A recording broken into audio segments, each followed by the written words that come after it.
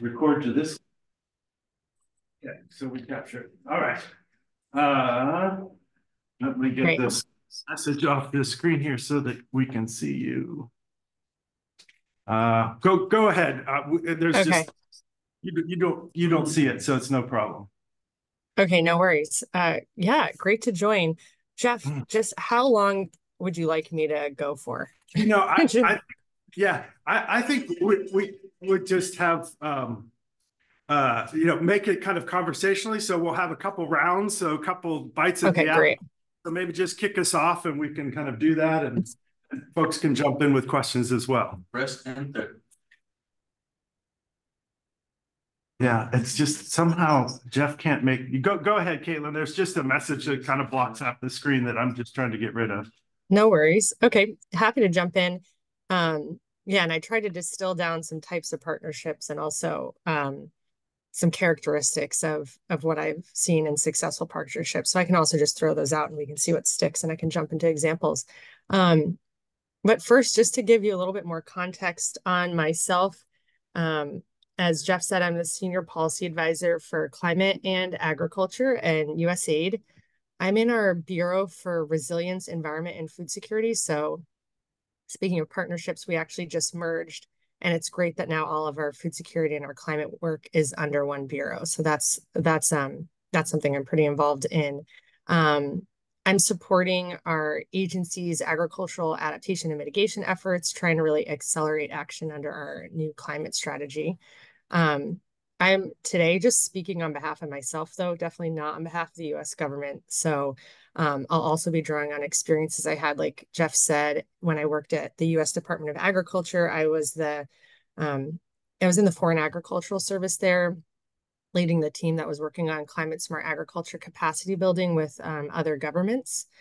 So that whole job was about partnerships with other ministries of ag mostly. And then I also used to work as a researcher at the CGIAR. I was in the International Center for Tropical Agriculture, working on decision support tools. Jeff, do you need a pause? No, it's good. You're good. Okay. We almost had this thing go away, but it's fine. We can hear you, no problem. We can see half the Yeah. screen. Trying to make Okay. It can just be the voice coming from somewhere. That's also fine. So that's a bit of my background. I have worked on programs in about 25 different countries. I've been based in Vietnam, Colombia, and Kenya, and then now, obviously, like Jeff said, in DC. So if there's any questions, anyway, so that gives you a little bit about me, so you can know if you want to dive into some questions. So in terms of some of the partnerships, so I'm a policy advisor now, so I'm a lot less in the field. I used to do, some of my early work was on community-based adaptation planning, and really working with local communities. And I'm doing a lot more kind of on the global policy front now.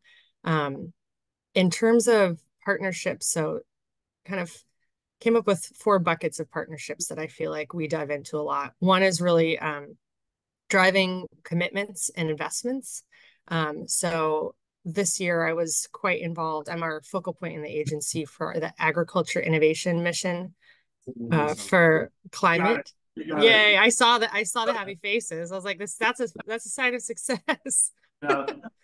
um, I was just gonna say one of the big things that often we're partnering for is really to make sure that we have kind of political commitments on key issues that we're working on. So one of the topics I work on is to really drive innovation in the agriculture sector, specifically to tackle climate challenges. So that's been a really big push. We've been working with the Department of Agriculture on that, on an initiative that the secretary there has led with the UAE, which was the COP28 presidency. So strategic partnership, high profile, able to bring a lot of countries together. There's now 55 countries involved that have made public finance commitments and over $17 billion in commitments in general from the private or the public sector. So that's one type of partnership, really driving commitments, driving investments. Another one that I've been working on a lot is accelerating action, maintaining that political momentum once you have those commitments. So last year at COP28, the UAE announced this a number of declarations, but the one that I was involved in was the declaration on agriculture and climate action. That was really to try to make sure that we're supporting countries and incorporating agriculture into their national determined contributions, which are their climate policies, and making sure we have this momentum, we're doing something with it.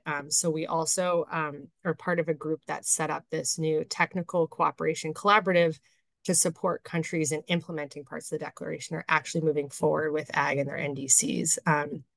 So those are some examples of kind of the next tier down. You get the commitments and the finance, then you're coming up with these kind of targeted partnerships to support countries in taking the action that they've committed to. Some of the partnerships we have are really to shift towards new approaches or innovation. So when I worked in the CG, we actually partnered with one of the African regional economic communities, COMESA, to support countries in thinking. This was about 10 years ago when they first started thinking about climate change and agriculture, and this term climate smart agriculture came up. Everyone was like, well, what is this? What are we supposed to do with that? How does that relate to the policies and priorities we already have in place? So we partnered with scientists. So at the time I was a researcher, kind of bringing that evidence into the policy discussions with policymakers, sitting down and thinking about, okay, well, what kind of programs or policies could we develop that would relate to this concept? And that was, really the vision of COMESA, to do that and get ahead of that in the region. And they ended up with 5 of the first climate smart agriculture policies in the world. And we also I was also partnering, so that's still at the policy level, but kind of at a more local level. We have partnerships with a bunch of different research institutes who kind of are doing these innovation hubs, as they call them, which are actually taking the science and doing experiments with local communities to innovate in a way that has their preferences at the forefront and top priority, to make sure that, innovations are only as good as they are used. So if you innovate in a black box and you're not working in partnership with those that are going to use them or have other considerations that you might not be aware of, then your innovation will likely not be used, or, worse, could actually cause harm. So, so that's another key partnership on new approaches or innovation. And then the last one I have here is a little bit more on institutional change and behavior change. And this is looking a little bit internally. One of the previous position I had at USAID, I was in our what's it called now? Climate positive development division. And we had to restart a new climate strategy. Previously, climate had been kind of in its own office, kind of separate over here. People were, oh, those are the climate people. And there was a new vision to really make sure climate became something that was embedded into our programming across all of USAID. Our climate strategy it was a painful process, but it was worth it. We partnered with every single bureau in the entire agency to really develop a holistic climate strategy that everyone could see themselves in, where everyone had ownership, and trying to make it really a whole of agency effort in order to make sure that we really had the buy-in needed to get the outcomes that we were targeting, really ambitious strategy targets related to adaptation, mitigation, finance, and partnerships are actually part of that, especially with, we call it critical populations. So, so those are some of the partnership examples I have. And I think some of the characteristics I've already drawn out that I've seen in successful partnerships is really kind of inclusive processes that foster kind of genuine participation. My undergraduate degree is actually in participatory environmental management. So this is close to my heart, but I think about this ladder of participation that I used to refer to, where you go all the way from like coercion, manipulation to consultation to actual genuine like citizen ownership, and just thinking about where you are there. And the second key part of that is being very transparent. These are the goals that we have. Not every partnership can do everything. You can't be fully inclusive all the time. Like Jeff and I know with the National Climate Assessment, these are the moments you're going to have the opportunity to provide feedback. And then this is who's going to have the pen after that. Just being very transparent and clear in those partnerships, I've seen is the way to be successful, or they can really actually backfire and kind of derail your entire goals. fostering atypical partnerships. So I would say kind of sometimes it's intentionally bringing people together who don't work together. An example of this that I could talk about in Tanzania, working with 4 different ministries there, really trying to create some shared goals, and then reducing risk for collaborating. So sometimes you need to I have an example here about finance, a new finance mechanism that we have. So sometimes if you structure your partnerships appropriately, you can actually create a space for others to join that. Otherwise, it might be too risky. And then really doing long-term collaboration. It's a lot of times it's the one-off efforts that are a little bit harder to sustain. So trying to keep it short. Happy to talk about that more. Have examples for all that. But over to you, Jeff. No, thank you, Caitlin. That's perfect because I give us even you're walking through some of those principles and lessons learned of partnership. Obviously, there are ways we can dig into some of those project examples that you're talking about. Fantastic. No, that's great. Excuse me, Dr. Smucker, can we turn to you next? So as I mentioned, Tom has got years and years of kind of building these partnerships in this topic space as well, from the different vantage point of a scholar and a researcher in a kind of applied context. And so perhaps some of your reflections would be tremendous. Yeah, great. Well, thanks so much, Jeff. I appreciate the invitation. It's great to be with the Humphrey Fellows at last. I've been seeing, posts on LinkedIn, and I keep hearing these stories about all of the interesting discussions that have been going on. So glad to join you this morning. As Jeff mentioned, I'm a geographer. Most of my research for the last few years has been actually talking with farmers and pastoralists in dryland parts of East Africa about, I guess, what we could call like spontaneous adaptation, or the kinds of adaptations that are sort of happening within communities in relation to changing access to resources, other factors that are kind of shaping dryland livelihoods, including the experience of shifting climate. So I mostly sort of thought about this from about adaptation from the perspective of communities that are undergoing these these myriad changes. But I did have the opportunity in the last few years to really explore the governance dimensions in more detail, and kind of look at the kinds of collaborations between different kinds of institutions, particularly between national and local government, but also collaboration across the civil society government divide. And so it's really kind of thinking about the kinds of interventions from a planned adaptation perspective, right? So there's many institutions now thinking about adaptation, or kind of rethinking development through an adaptation lens. That of course intersects with the kinds of coping mechanisms, adaptation strategies that happen at the grassroots. And I think as I'm sure you've talked about many times, this during your stay, adaptation is a multifaceted challenge, right? I mean, it is inherently involves multiple dimensions, and it really requires different kinds of expertise. And so I think that's an important starting point. And I think we are starting to see like really innovative collaborations that bring together different kinds of expertise, complementary objectives of different kinds of institutions, different kinds of organizations in this adaptation space, right? So adaptation, very flexible, very broad term. I mean, a lot of different things to a lot of different actors,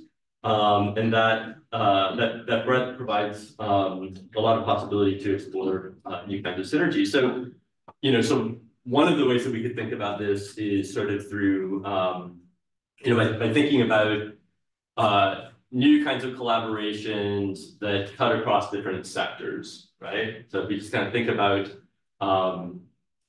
so we're mostly in Kenya and Tanzania. If you think about, line ministries or like sectoral ministries within Tanzanian districts or Kenyan counties, we're finding that more and more, like, you know, even without sort of, you know, donor initiative, right? We're finding really innovative kinds of collaborations between local government departments around some, you know, some shared objectives. And so multi-sectoral partnerships or collaborations are happening across East Africa in ways that we didn't see even a decade ago, I would argue. I'll just give you a quick example. In Kenya, there are several counties that have developed a program that they're calling Roads for Water. Roads for Water. So in Kenya, just as a kind of real quick context setting, Kenya has a relatively new constitutional setup. It provides a constitutionally mandated slice of the national budget to county governments. Really substantial, you know, really substantial funding. So we have county governments that have really substantial resources. Road construction has been a big priority, like just increasing the, you know, the network of roads. And so initially, as plans for expanding road network were rolled out, there's a lot of discussion about, well, you know, how is this going to impact flood risk, right? Roads are going to create, new patterns of runoff, has some potential, risk implications for flood risk. And initially, just through some very informal conversations between colleagues in roads and engineering, in the environment ministry, in particular Makueni County in eastern Kenya, and then eventually the agriculture ministry, right? There's discussion around, if we think about this as, one, trying to avoid at least enhance flood risk, why don't we think about this from the perspective of access to water?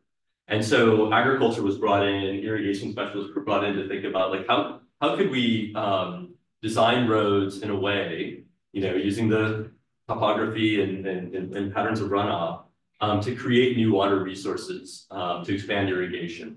And so Roads for Water, kind of developed, largely without donor funding, but in a way that has actually created new water resources to enable like small scale irrigation, to enable horticultural production.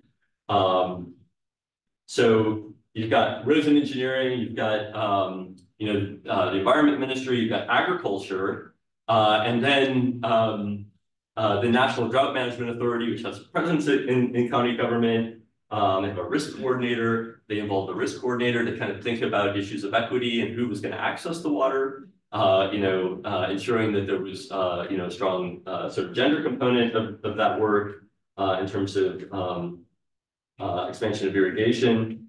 And then the health ministry came in and developed a WASH component, right? A water and sanitation and public health component, both because this, is potentially a source for domestic water use, but also because of the potential for malaria risk, right? Because you've got these new surface water resources. So, we kind of see all of these different layers. We can kind of put all of that under a broad adaptation banner. And, so this is just one example, but we're like seeing in local government context, and increasingly with NGO and civil society engagement, right? These really sort of innovative collaborations, right? Where we see these kind of multiple layers that relate to adaptation. Another way of thinking about this and thinking about different actors in the adaptation space, right? Whether, these different actors or institutions really think of themselves as, or really see adaptation as kind of central to their mission or not, right? I think we could think about institutions that have the technical capacity or who have a mission that is that really targets specific climate impacts or forecasted impacts, projected impacts of climate change. And I mentioned managing drought risk, or sorry, managing flood risk, right? Be one example. There are also many actors, right, who engage, who may be doing work very much relevant to climate change adaptation, but are really, more broadly engaged in what we might call vulnerability reduction, or development. We just just think of it as development. And so another kind of collaboration that we might think about, or kind of partnerships that we might think about, would be between institutions that have that kind of technical capacity, but are really thinking specifically about managing climate impacts, and those that are doing the kind of work that has been described as like no regrets adaptation, right? It's not tied to a particular projected impact of climate change. We could think about, the development work, happening around the world in terms of livelihood diversification, in terms of, access to microcredit or kind of micro lending programs that are, that are really about livelihood resilience to multiple kinds of shocks. Climate could be one of those shocks, but this is kind of programming that is not like historically maybe been specifically framed around adaptation. And so, so I think that we're seeing kind of new kinds of collaboration along those lines. There is a whole class of non-governmental actors that used to think of itself kind of narrowly in the disaster risk reduction space, and particularly in terms of disaster response, that are really sort of reframing their work, rethinking their work, through an adaptation lens. And I'll just give you a quick example of the Kenya Red Cross, right? Kenya Red Cross, for the last 40 years has been mostly about responding to disaster, right? It's been, rescuing flood victims. It's been about, providing drought relief and so forth. And Kenya Red Cross, the leadership of Kenya Red Cross in the last decade has made it very clear that they really don't want to be in that business anymore, right? They believe that their future is one of enhancing resilience, of enhancing capacity, right, and reducing vulnerability. That's a longer term adaptation challenge, right?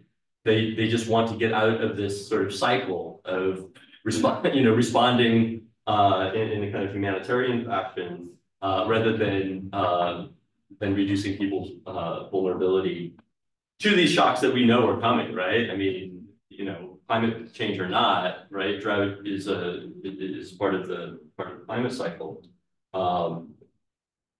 So that would be another way of kind of thinking about partnership, different kinds of institutions. And then lastly, I would mention, kind of thinking about relationships between national and local institutions.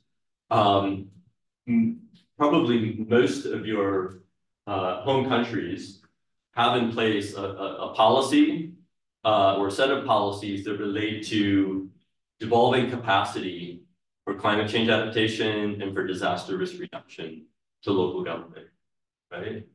Most NGOs, likewise, right, are very much interested in like how kind of local level capacity can be enhanced. So in the DRR space, in disaster risk reduction, there's this international sort of framework called the Sendai principles, very much, very strongly oriented toward enhancing DRR governance and really building capacity in the local context. Again, like national adaptation plans that many countries in the world, especially in the global south, have gone through. Huge emphasis on local government capacity, and so we're finding that, and certainly in the Kenyan and Tanzanian case, that the local institutional landscape is a really exciting place of sort of innovation, to some extent of experimentation. I think it's a space that donors are looking at very, very closely. In fact, we see, and particularly in the Kenyan context, donors engaging directly with county governments, right? Where in the past, all projects would kind of go through national ministries.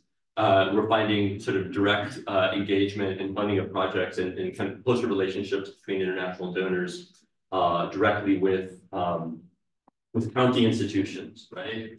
And in particular, where we find like county institutions in collaboration with, or some role for national ministries, but also working across the government civil society divide. One of the really fascinating things that we found when we were interviewing people in county government in Kenya, as well as in civil society, it's just the extent to which staff had moved back and forth between civil society organizations and county government, right? This is totally a function of the fact that county governments now have resources, right? They're paying competitive salaries and so forth. And so there's a whole new generation. Most of them are very young, master's degrees, sometimes from Europe, advanced degrees from, Kenya and Tanzania as well. And professional experience that is both within government and civil society. And what that means is that you have people within these institutions that really understand the partners that they're working with, right? They understand the limitations, but also the capacities that exist within civil society, and likewise the capacities, but also the rigidities and so forth, and modus operandi of local government. And that has really been that has really helped to propel partnerships forward. So so multi-sectoral, vulnerability reduction and kind of technical climate impacts focus, and then kind of thinking about these devolutionary processes and local government spaces, local government, civil society collaborations as these kind of laboratories for innovation and partnerships. I think those are the three dimensions of partnership that I would want to highlight. Well, that's terrific, Tom. And that last point about going between civil society and NGOs and government is a great lead into Teslima, some of your experience, because you have in some respects played those different roles. Maybe some of your reflections on partnerships in the Gambia and in the kind of larger context that you've also operated. And I'll say before you start, Smart, maybe in preparation for you after Teslima, could you come up here? Because I'm mindful that we want to make sure Caitlin can hear you. And I think by being all the way at the other end, she won't be able to hear you when it's your turn. So we can set you up over here. Teslima, please. Yeah, thanks so much, Prof. My name is Teslima. I'm from the Gambia. I have the privilege of sorry, wearing two caps in this climate financing advocacy or negotiations. I've served as government policy negotiator, of course, also in the UNFCCC climate change conferences, where I go as a party delegate discussing about issues of the government, of course, negotiating this climate financing. But of course, also gone back, worked as an activist, a climate activist, but of course, on the civil society space, trying to also ensure that those finances that we have advocated for, we've lobbied for, is also trickle down to the very people that actually need. So eventually, I've had both experiences. I would like to share my experiences starting from how I got involved into issues of climate change negotiation, boiling down to how do we lobby for funding. Firstly, when we talk about climate change financing, this is where we go, countries negotiate with communities or with countries that we believe are emitters of companies where they also feel like they're also investing into ensuring that countries are well equipped to resist issues of climate change, and then whereby financial institutions or those countries or companies would actually plan to say we're supporting, especially least developed countries or this global south, we call them, to ensure that they are building resilience towards. In my role as that negotiators, and the Gambia also would also have pledges to say, okay, we're working on issues of resilience. We've actually tried to make sure we are not actually even emitting more in terms of greenhouse gases, but we are suffering more in the impacts of climate change. Thereby, we would need to be compensated and in ensuring that we continue, building those resilience and also supporting national adaptation plans. So the Gambia actually does have a national adaptation plan, and the way they set it up in terms of that, we try to advocate to ensure that we involve everybody, especially those people who are actually, victims that are affected to also have say, and then so that it will reflect on them. As an activist, although those negotiations have gone well and Gambia succeeds in actually securing funding from these institutions. For example, we've gotten money from the Green Climate Fund that supports local communities. And then this will be sent to central government. Although we do not have like Kenya, where we have local communities are able to get direct funding from other donors. Most of the funds that come goes to the government, and then government are supposed to now subvent local governments now actually get into the communities. So my advocacy was trying to see that because that channel, most of the time you see it's flawed because funds that are supposed to meet or meant for the very people that are actually facing these climate issues do not get it at the end of the day because it's stuck within government or maybe local government, and it does not actually reach the beneficiaries. As an activist, we try to advocate for these issues, but of course, we're not only advocating but raising awareness for community members to understand that these are what is available to support these issues that communities are facing. And how do we also speak up to ensure that they raise their voices to demand for what actually belongs to them? And we have actually, succeeded in that because we try to ensure that we build capacities in communities to demand for it, but also try to build that partnership between government and communities to actually go to these very people and ensure that issues, funds that are available for them is actually given to them. But not only giving, but also building capacity. You don't only just supply or give them funds, but also you need to make sure that you're building capacity for them to manage that very well. They are also able to ensure that they are trained on how to resist issues of this disaster that come like my prof rightly mentioned issues of disasters that come into place. How do we respond to that? It's not only about going to say, okay, there's a huge disaster that comes into play, and then you go to the community and give them bags of rice. And that's actually what happens in most of the cases, right, in terms of response. So we'll buy them a bag of rice, or we will buy them this iron corrugated to build their roofs. But these things is recurring every year. So how do you ensure that we try to make sure these communities are resistant towards this? You ensure that you prepare them in advance to know that, okay, this pathway is where when it rains, this is a pathway for the rain, and maybe communities should not settle that or resettle them, or try to make sure that they are actually in areas where they are avoided. So planning that goes into issues of inter-organized planning. So I have worked in these areas where I have been going down to local communities, trying to raise awareness, but also being that middle person between government and these local communities as well. So I have had put down a list of also funds, as I know most of us are working in these spaces in terms of trying to lobby for funds. I know that for governments, actually government work with try to seek funds from the Green Climate Fund, which actually supports projects in developing countries on issues of climate change.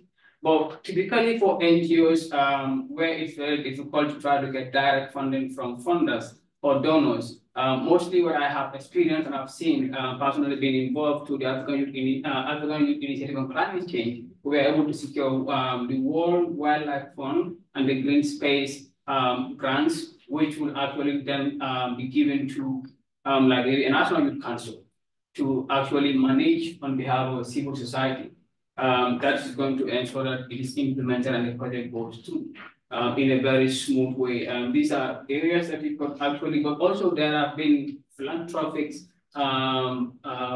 individuals, but of course also maybe institutions that are willing to support issues of natural disasters, issues of resilient building, issues of anything that's climate change related for institutions or civil society to champion in ensuring that they get issues. But we also encourage, or we try to also advocate for governments to involve or invest, particularly in my country, the Gambia, into renewable energy. We know it's very expensive. It costs a lot. People think, especially in my country, is not attainable. For example, we still rely on fossil fuels because government think that it's cheaper, especially the national electricity supplier. We have only one. We do not have a place on private premises, mostly run by government. And so issues of renewable energies is discouraged because they feel that it's going to now weaken the actual institution that is responsible to apply for this. So I've also tried to ensure, I have colleagues that are working in this industry, of institution to see how best we also leverage in these technologies or in this renewable energy grants probably that are available. How do you now incorporate that with the national electricity company that is doing it and ensure that we now transition into that? It might take a while, but yeah, basically that has been Thank you very much, Teslima. And you're ending with a focus on energy and fossil fuel versus renewables, a great transition to many of the issues that SMART has worked on in Nigeria, obviously a very fossil fuel rich country, but one that he's, through this climate lens, really focused on exploring renewable energy and trying to understand the kind of connections with donors and community-based efforts. So SMART, maybe sharing that as well as your Humphrey Foundation experience and such, lots of interesting partnerships that you've been part of building. Thank you very much. My name is Chukuma Smart Amaefula from Nigeria. My experience, I have experience in the non-profit sector. I always believe that the government alone cannot do it. The work cannot be left alone with the government. And the experience I've had with government have shown that people in the private sector or non-governmental sector, they contribute immensely to national development. So I've always come from that angle.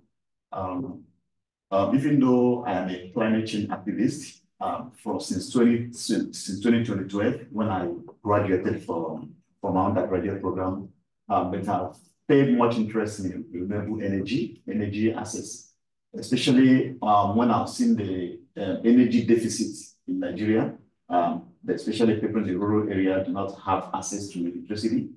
And also, even in the urban area, we've probably seen how lack of electricity has prevented or hampered the success of businesses, even if it is small, medium enterprises. So I've just picked interest in that area. So I started my activism in 2012 rather, from just a rural community. I was trying to talk about climate change. There is a community, especially the community I come from, they have this mostly agrarian community and actually have this kind of belief, maybe because of lack of exposure, that the challenges that they face, back home in terms of their agricultural practices not being productive. Sometimes a certain period that was a year, they had to do second farming in that same year instead of once because of what the plants did not grow, the agricultural practices that year didn't work out. So they were believing that they have been suffering from the omen, that this kind of superstitious belief that the gods are punishing them, gods are punishing them for a crime they committed. Some of them will go and carry live animal. They go to the waters, they go to the mountains, they make sacrifices. Oh, please forgive us for this we did. because this is what we depend upon. This is all we do. This is our primary economic activities. And right now we are suffering this. So this practice, have been I grew up in this community. Even though as a Christian believer, my family will never practice that. These things don't happen. So that's why I appreciate education so much. It was when I was during my undergraduate program in geography that I had much about climate change. Normally, on one or two occasions, I've heard about climate change. So I was wondering, is this a problem or is this a solution? So because due to lack of interest, I didn't bother to know what it was until during my undergraduate program. So I was able to understand that climate change is actually a problem. And then right now it could really be a solution to certain things because of maybe opportunity given to create green jobs. So that was how I entered into the activism. There was this program the women normally hold in the southeastern part of Nigeria. It's called August meeting. It hosts every August of the year. So they held that one. So I was thinking that, okay, I just graduated from the university and I did not have what it takes to organize a formal town hall or maybe a workshop in order to sensitize the people, let them know what climate change is all about and how climate change is also affecting their agricultural practices. So that was it. So I had to meet the leadership of the women for that event, and they granted me an opportunity to come and speak with them. So that was the first time I thought about climate change. It's like, oh, I had so much to say. where do I, so I spoke to them, and it was just like an opener, both for them and for myself. For them, in the sense that I was able to, the sustained advocacy within that period, was able to make them understand that there was not like gods. These are natural things. These are consequences of climate change. That was why they were having those issues. So that perception really helped them. And then I started studying about climate smart agriculture and how to bring it to them. So I understood that it couldn't end there. You couldn't just give people an information without providing solution. So now I didn't know what it takes to provide solution. That was where the idea of initiating a non-profit, came in. Even though the non-profit I initiated, it wasn't where I started. But then I was already started working with a different non-profit called Center for Social Justice. They are truly into public finance management. And when I joined them in the same 2012, I was focused on the area of environment, how they track funds, just as you mentioned, how they follow the money, how they track funds allocated to environment from the government. Because you see, sometimes government will say, okay, we are giving we are budgeting 50 billion naira for purchase of utensils, presidential utensils. So what I'll do was just comparing, okay, buying utensil for the presidency or maybe the Ministry of Finance, and also providing funds for climate change, which one is a priority? So this is exactly what I'll do. So I will pull out, go to do what they call budget pullouts. I do comparisons between what we call frivolities, budgeting for frivolities. We have documents produced from that, budgeting for frivolities. So we pull out all those things. You will see a ministry, they want to buy the budget for 200 pieces of computers this year. Next year, the same ministry will budget another 200 pieces of computers. So some of the arguments I make when I was working there was like, if this private computer you bought with the money, are you going to buy the new computer by next year if nothing happens to the computer? So we're using these arguments to write reports, and then send it to the National Assembly. So they look at it, it's like a recommendation. They look at it as, okay, reduce this. So before budget is approved, they must have looked into the pullouts have done, to know which one. And then they'll be able to save more money. The argument is that I want you to save more money from this frivolity and put it into this climate, into this environmental issue. So that was what I was actually doing. But so after about 3 years, I decided to initiate a nonprofit called Climate Transformation and Energy Remediation Society. And then, fortunately, I think that should be 2014. 2014, I held what they call a climate march in support of Paris Climate Agreement. So I think that was the first time, because of the success of that event. That was when a German organization noticed us, because we use media. We are covered by several media, both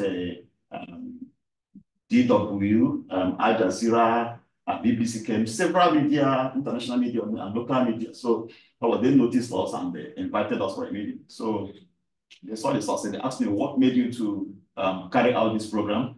I told them that I've noticed that there were about 50,000 as I learned stakeholders gathered in Paris for Paris Climate Agreement, 50,000. Someone like me, I don't even have a name in my locality. So if I go to Paris, my voice is going to be swallowed. So nobody will hear me. But if I stay here and do something locally, I think I'll make an impact. That was what I used to sell myself to them. And it's okay. It's okay. What exactly is the plan? I told them I wanted to make sure that the Senate, I create an attention to them that they need to take action, climate action. They need to make more robust budgets in favor of climate.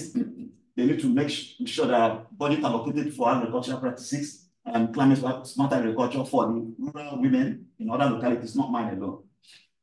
That was how I started partnering with Henry Bo Foundation. Henry Bo Foundation is actually a green party. They're also government. I call them government arm. They are the way we have the Democrats and the Republicans here. Back home, we have several parties. They are equally a party, called them the Green Party. So that's what they are. So they provide money in favor of several development projects. So the area that I partner with them is in the area of climate change, especially in the area of renewable. So they really have so much passion for renewable in the developing nations. So, since 2016, I have really been working with them. They have been providing my non-profit funds to do several projects in the area of renewable energy. Most of them are technical in terms of if you want to train civil society organization. Sometimes we probably be the media on how media could craft, like what we were talking about yesterday, how to craft a communication. Sometimes these are the things I do, provide all the climate and renewable energy languages and for the media. That's how they're going to report it. Sometimes it could probably be they provided funds in the area of going to communities that depended on local forest. They cut down their trees to make firewood for sustenance. There's a village called Uje in Abuja FCT. They depended just there. Just that, I just use those ones just as a pilot. Many local communities depend on same firewood. So my advocacy was on area of how do we mobilize one to provide them pilots, opportunities like clean cook stove, wonder bags, clean cook stove, so that even if we are unable to provide the entire community with clean cook stove, at least the awareness must have been there that there is an alternative way of using energy that is cleaner, more sustainable, and will also protect the environment so that they will stop cutting down those trees. So in several locations, they have equally funded my non-profits by providing funds for a project in the southern part of Nigeria called Cross Rivers. The governor, even though he said he was an environmental biologist, but immediately he came, he wanted to build about 270 kilometers superhighway, and that project was going to eliminate over 70 communities, and there was no plan for compensation. So I looked at it from the angle of environmental degradation, deforestation is going to cost. So I began a campaign in that angle, and then fortunately, the Bo Foundation equally came, and they said, okay, we want to support this project, the campaign over it. So we used the media, and we went to the communities here, and then brought the women, the local communities that were going to be affected, for them to come and do a peaceful demonstration to the Federal Minister of Environment in order to create an awareness. So we use both media, we use street demonstrations in order to communicate our our message to the government to make sure that they take action. And that was how that project was suspended that period. We were able to make my team and I were able to make the government, the Federal Ministry of Environment, to demand what they called environmental impact assessment. In fact, we wanted it to include social. So it was like environmental impact and social assessment. So that was how, we kept doing it, renewable energy, forest conservation. And then I was equally getting grants from Urban Naturalists here in the United States, even though their own funding was not much, but it really helped that angle of forest conservation in UK, in Abuja. So that's basically what I do with the Henry Bo Foundation. Then Henry Bo Foundation does not work in the absence of GIZ, the GIZ, because I came here and I chose to do a thesis subject of international development assistance and capitalizing renewable energy in Nigeria towards reducing carbon emission and also energy access. That's exactly what I am looking at. And unfortunately, two of my professors are here, so I appreciate that they're here listening. So they don't work without Henry Bo does not work without GIZ. So GIZ, like the government, the word I cannot pronounce it, it's just a German word. So they provide Henry Bo, funds on several locations. I could remember the former non-profit I was with, I remember when they provided about 30,000 to do a project on budgeting for climate change. I was the person that handled that project. So GIZ provided the money to Henry Bo Foundation, and then Henry Bo Foundation gave it to the project to Center for Social Justice. And for the fact it was on climate change, so he now fell on my table. So I was the person that produced the documents are available online. I can always share them. I was able to develop 10 reports for different ministries in Nigeria, including environment, Ministry of Power, Ministry of Housing. There are about 10 of them. So the reports are online. I can always share them. So why I mentioned this was GIZ that provided it. So that was when I got to know their interest that they're actually doing some things in Nigeria. But one thing I want to talk about GIZ is that it's not only energy that they're focused on. They're really focused on several other things when it comes to policy angle, when it comes to government, improving governance. So they were involved with it. Particularly, what I worked with them was in the area of energy. And I didn't work directly with them. So I was working with the money they provided to Henry Bo Foundation. So it's like from this stage to another stage. So basically that. So now that was when I was okay. Since I've worked with these people, when I was making lists of people, I didn't want to study their climate finance interventions in Nigeria. I listed a lot of them: World Bank, European Union, USAID, and so, but he asked me to narrow it down to today I'm beginning to appreciate why he told me that. So, during this research, I was able to, find out more intervention that GIZ is doing in Nigeria. So, in the near future, I'm equally looking at trying to study more of what they do, especially in terms of the monies that they provide. So I'm not going to limit it to just this an academic thesis I've written. I still want to go ahead to look at it. And even if it means developing whatever platform I want to disseminate my information, whether it is fact sheet or engage them on advocacy, whether I'm here or online, in order to make sure that the promises you've made towards green climate finance in Nigeria is being implemented. So these are the kind of things I have interest in doing. Yeah, common theme with Teslima. Well, let's, so 4 very rich interventions, and thank you so much. A lot of kind of diversity, but some commonality certainly in approach. Why don't we open the floor to kind of questions and comments, because you all have experience in working in these sectors with these different actors, public and private, public at different levels and such, and maybe get a couple of those out on the floor for discussion. I would like to ask about green climate fund. I don't know this fund's character and who donate this fund and whom this fund should be used.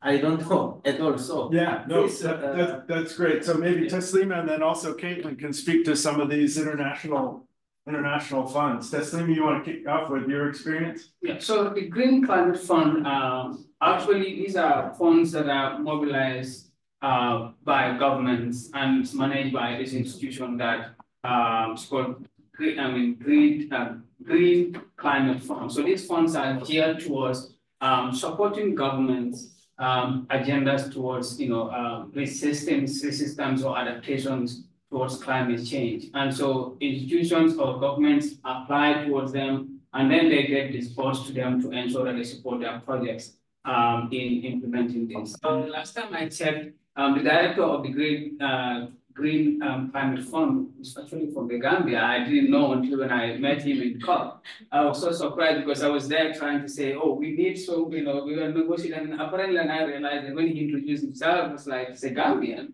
And I was like, okay, then that's very, very interesting because that was my first time also having that engagement. But it goes a long way in ensuring that supporting, especially these developing countries like the Global South, towards their efforts, in the fight against climate change. Caitlin, you want to reflect on whether it's Green Climate Fund and the other international institutions that U.S. government's partnering with to try to advance some of these programs? Sure. Yeah, on the Green Climate Fund, the U.S. is definitely involved on the board. And I guess what I would say that kind of resonates with one of the points earlier about getting, like, where does the funding go to? One of the things that we're seeing a lot, I'll speak from a personal perspective, not from the government's perspective, but certainly I think the global community is pushing for those funds to make sure they get down to the local level and also that they're disseminated more quickly, given how urgent the issue is. So it's about access to who and how quickly you can get those funds. So they have created kind of like other mechanisms, these simplified processes that are trying to streamline how the funds can get through. That the GCF came out of the UN process. So, I guess that's a specific, they have a specific governance structure and things like that. I guess the other thing that I would just say just about finance, we've talked a lot about public sector finance, and I think that's really important. We want governments to commit to providing finance for this. Somebody mentioned budget lines. It's a really good example of, what you track is what gets done, even within our own government. So I think that was a really good point. And just to say that we also realize, the public sector alone is certainly not going to be able to finance the transformation that's needed to address climate change. So we are also partnering a lot with private sector companies. So I think it's also understanding that those models, why the private sector invests, what they can support, what are the incentives needed. So I feel like we're, trying to take that two-pronged approach of the public and private sector side and also looking at those partnerships that we can have. I had talked before about kind of de-risking investment. We announced at COP this new FASA, what is it? Financing for Agricultural Small and Medium Enterprises in Africa, which is basically like public finance coming in and saying, we'll take on some of the initial risk. And so if some of these loans default or, certain things happen, we have some initial capital that we've put in, but it allows for the private sector to come in and take more risk to address like climate adaptation, for example, in spaces they might not otherwise. So those are some things that jumped out from comments earlier. I guess the other thing I just wanted to say, reflecting on this conversation and some conversations I've had globally in the last year, is really like, given how urgent this is, we're looking for partnerships that are really transformative. I work with one group that talks about radical partnerships and just thinking about what we can do to really push on specific leverage points that will lead to some of the transformation that we need to see for climate change. So I'll leave it there. Yeah, no, that temporal dimension is a really important one, right? Because of the scale of the crisis and the need to move quickly, and partnerships, while kind of positive and bring different constituencies and capacities to the table, they also take time, right? In terms of relationships. Yeah, Tom, would you like to follow up on that? Yeah, I just wanted to mention sort of on the other end of the scale. I mean, as massive as these adaptation challenges are, there are also, I think there's something to be said for, you know, for piloting partnerships and thinking also about like small grant programs. One of the organizations that we work with, and actually we're going to be bringing students to Kenya in a study abroad program this summer with an organization called Institute for Culture and Ecology. They pursue a kind of agroecologically informed vision of food system transformation or food system adaptation. They participate in a small grant program also with GIZ in Kenya. And this, they have a small grant currently to kind of pilot a partnership with local ministries of environment. And so that can be sort of a testing process, a way of kind of, developing proof of concept that might be a stepping stone towards going for larger funding after that, and establishing a track record of collaboration between new partners. Got some other questions. Wanted to see. Oh, yeah. Okay. Before I add to what Teslima said, I have this photo I saw. I think I shared on Twitter some time ago. There was a park. The park is written green parking. Green parking. Just say the way we have this park here. Parking lot. Yeah. Green parking lot. So they call it green parking. So a man with a green pickup, he drove his car and parked it there. So he got parked it there and left. So it really, not everybody will understand that joke, not everybody will understand that joke. So he parked, so he parked his pickup there, and the vehicle that he parked there, is fueled with fossil fuel, normal gasoline. So the only thing that is green there, because the pickup is green in color, So the story is just like, not everybody understand what green means when it comes to solving climate crisis. Not everybody really understand this. So we talk about green finance. Somebody might think, if there is a nation that uses a denomination that is green in color, say, well, this is green finance. So it's very important that when crafting stories, we should always try to explain what green finance means. So then, in addition to what he said, I've equally noticed that not only government is providing funds for green finance, even the oil companies. Back home, I will always use Nigeria as an experience because I really have what I call grassroots experience with all these things. The other Dimitri spoke yesterday. He talked about how terrorists, try to attack oil companies in Nigeria. I really wish he was around so I would address that issue, things like that. So Nigeria has been having this issue of environmental degradation from oil companies. Oil companies, the Shell, the Chevron, the Schlumberger, all of them, they've been destroying them for many years, since 1956, when oil exploration began in Nigeria, things like that. But what I've noticed in recent time is that they are equal, even though they are copies, even though they are the one, contributing to environmental degradation in Nigeria. But I've noticed that in recent time, they are equally providing funds that goes towards green finance. So that's just an addition because he said government progress. So I don't want to say that in recent time I've noticed that private organizations, private institutions, they are now beginning to appreciate sustainability. They're now beginning to appreciate how to protect the environment, and then having whatever budget they have, no matter the scale, provide towards that. So all this geared towards green finance. So I can see that people are not leaving it to only the government to do, And when I talk about African Development Bank, I don't know what I should call them government. I should call them private.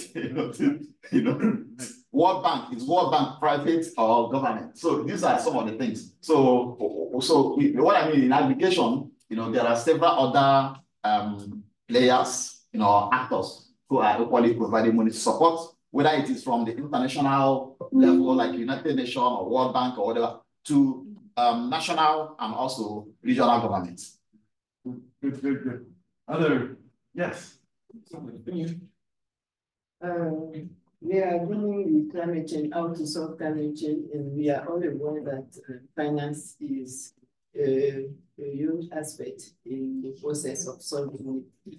And what I want to know is what is the current landscape of climate finance? What are the mechanisms available at the international level for developing countries? And also, what are the mechanisms at the local level that our countries, developing countries, could develop inside them in order to raise the fund locally? Caitlin, can we turn to you and ask about the landscape on climate finance? I realize that's a big and varied landscape, but from your perspective, how that's playing out? We have a whole huge team working on that. Yeah, I don't work as much in that space. I guess I would just say, and this kind of came up a little bit before, but there's a real push to increase climate finance for adaptation specifically. There's, the majority of climate finance is going towards mitigation. And actually most of what we've talked about in this conversation today has been about adaptation. So there's a lot of effort in trying to crowd in finance for adaptation. People are looking at different types of these like blended finance models. They're looking at how to get the private sector to invest more in adaptation. There's the conversations going on globally about the carbon markets for that reason in terms of like private sector incentives. I think, yeah, there's a lot to say other than at the moment, it's not at the scale to really address the challenge, especially when it comes to adaptation. I think that's come up a couple of times. The Green Climate Fund is kind of one of the main climate finance funds. There's also the SIFs at the bank, the climate investment funds. But that's, yeah, it's a real deep dive topic.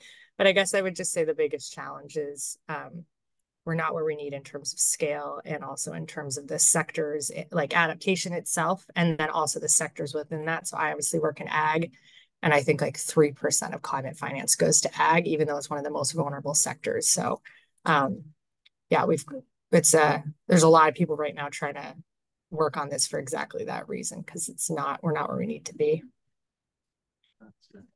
Yeah, so why don't we get these two final questions from fellows, and then, because we're unfortunately close to the end of our time, but make sure we get both of these. So maybe Kara and then Pim. All right. I think this is for Caitlin, just coming off the finance and moving more into partnerships.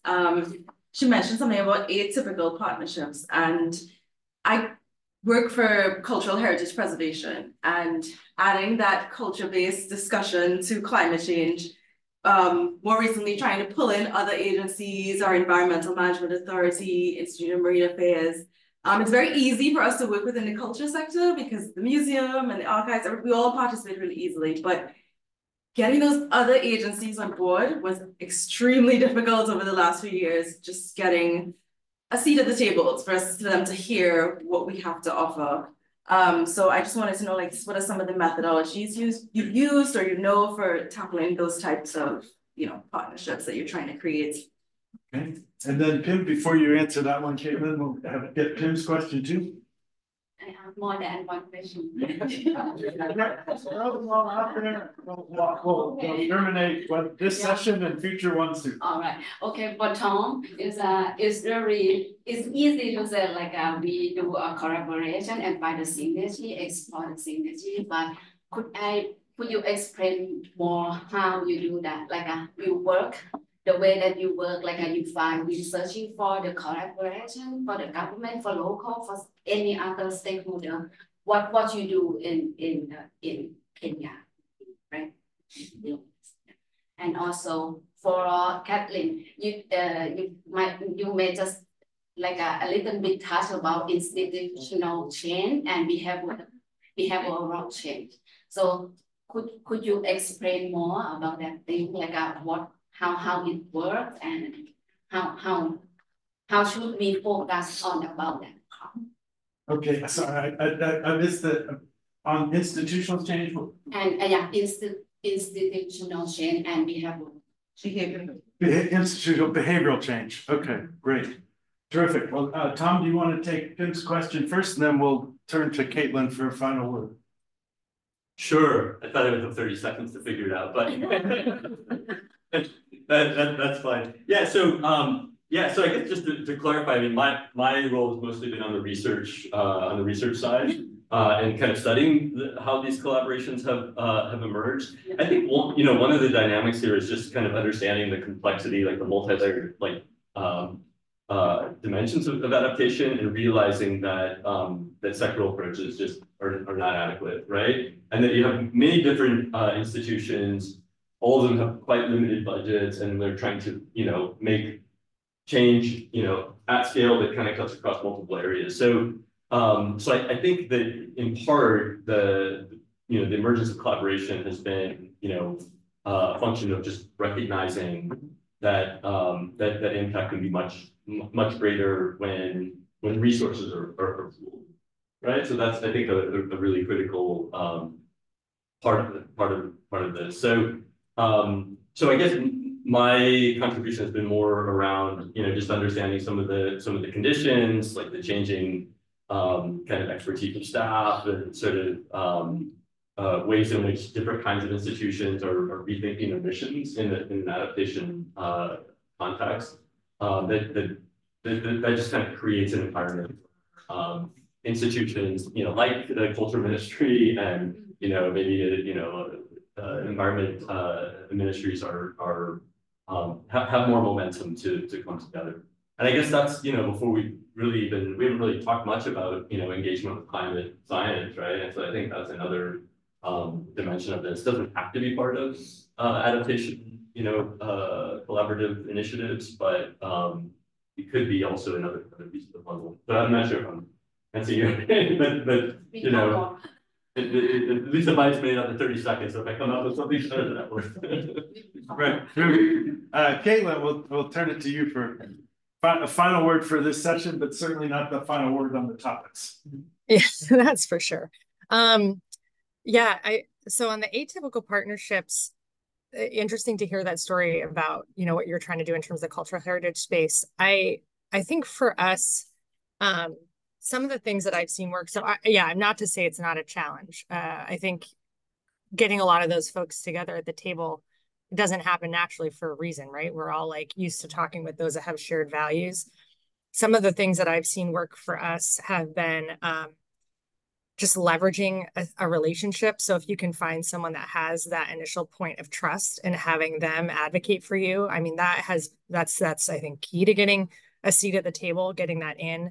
But other than that, we've kind of a number of the processes I've been involved in that have had kind of diverse viewpoints at the table, having a neutral facilitator there that can help to find, even if it's one small shared goal that you can start to tackle together, just the experience of tackling something together and creating informal spaces for dialogue usually has opened the door for all sorts of other things after that. So even if it's not tackling your main goal first, but having something that you can collaborate on together as a small shared goal, just builds trust. I can't emphasize that enough.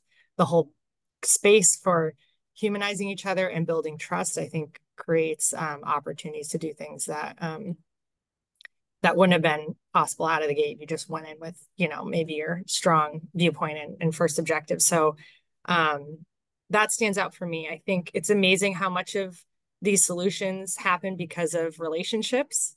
So much of what we do is relationship based. And so I think just also fostering those informal relationships and creating space outside of the formal dialogues. I know there's people that have been involved in the negotiations, we all know is really key. For the institutional change, I would just say what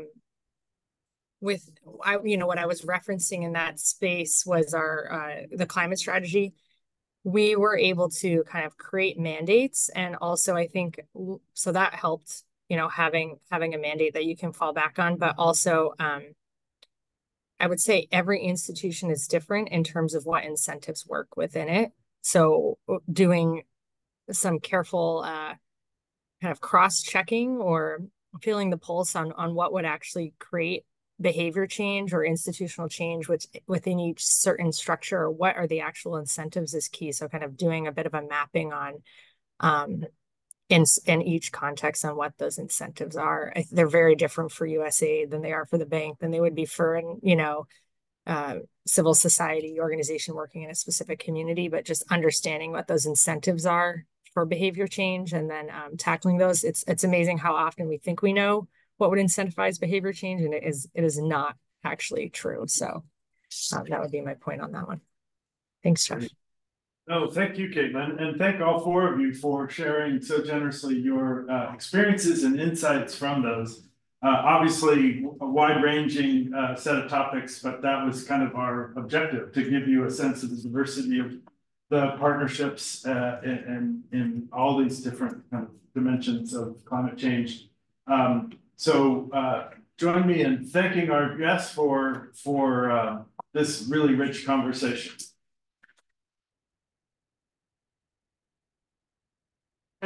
Thanks again, Caitlin, for beaming in. It definitely worked, especially from your side. Once we got the little thing off the screen, we could see you fully as well as hear you.